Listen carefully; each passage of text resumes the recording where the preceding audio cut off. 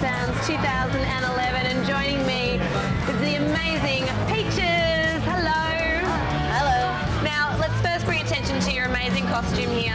Yeah. It's basically like a bodice, but made of boobs and Barbie heads. Yes, Barbie heads, and each Barbie has their hair individually sculpted. Wow. And this was made by my dancer. Yeah? Who lives in Melbourne. Yeah. Her name is Jess Daly. Okay.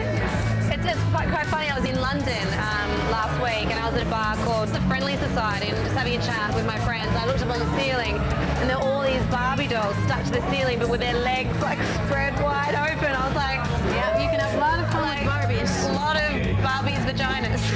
There's a lot Do of Barbies have vaginas? No, it's got this weird, like, smooth Yeah, they're area. all smooth. It's kind of bizarre. So, I mean, while we're on the subject, let's talk about. I mean, obviously, music is definitely an art form, but so are the costumes, everything that go into it. So, how important is that to you? To me, the costumes are part of the entertainment, because you're not just up there, you know, let's face it, you're not just up there for yourself. You could stay home and do it. So Yeah. I prefer to entertain. Yeah.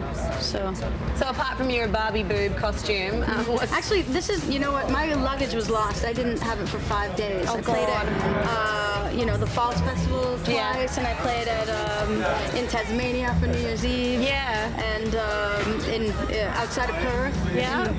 Where were we? Yeah. Bustleton. Bustleton? Yeah. Okay, even I And haven't heard of that one. and I didn't have any costume. It was very lucky that my dancer just said, "Oh, I made you this," you know. Oh, wow. Yeah. So Save the day. yeah, save the day. Yeah, but that's really cool. At what point in your life did you kind of get the bug for performing and? I got the bug early on. That's Yeah. for sure. You know, I used to like at cousins' weddings and stuff. I was like, I want to sing. I want to sing. Yeah. Yeah. You know, so, And yeah. were you a drama teacher? I read somewhere. You were a drama I teacher? taught kids. Yeah. I taught kids. So. What was that like? Were they nice to you?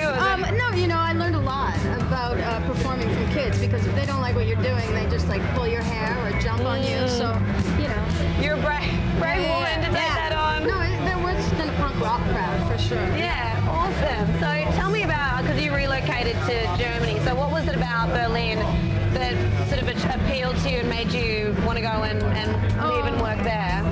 I mean, I got interest from a small label, so I thought I'd try it out. Now I'm still there after 10 years. So. Do you love it there? Yeah, it's great.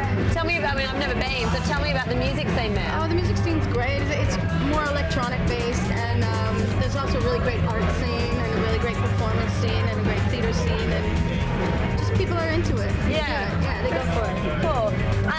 Now, obviously, a few years ago when you released Fatherfucker, there were people that were like, oh, you know, I guess a lot of people would have been like, oh, are you just doing that to, you know, for shock value? Like, what was your kind of take on the whole thing? Because of the word motherfucker, and it was used so often, especially in hip-hop and everyday language, so people had forgotten what it really meant, and so I just thought I'd twist it around and show it as the same thing by saying fatherfucker. Yeah, good on you, because it's true. Like, let's mix it up a bit.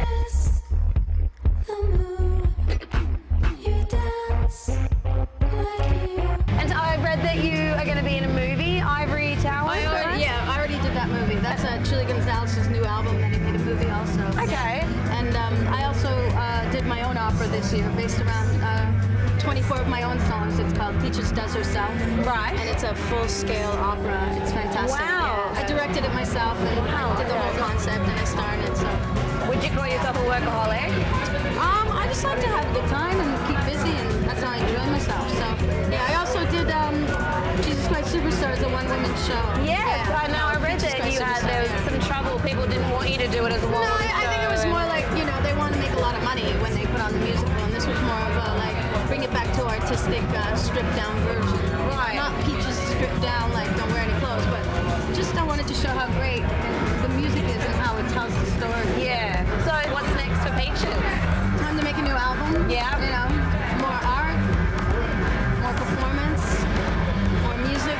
Because you were here beginning of last year as well, Big Day wasn't it? Out. Big Day Out. Yeah. So seeing as obviously you love what you do so much, what do you do in your downtime? How do you relax? Well, next week I'm going to Bali. You go to Bali? Yeah. Awesome. I just got back from there a couple of months ago. yeah? It's so relaxing. Like you lie by the pool. It's so relaxing. So that'll be really nice. Yeah. And so more touring after Bali, or Oh my just God. back to the I studio? toured for like 20 months, or I don't know. It's time to go to the studio.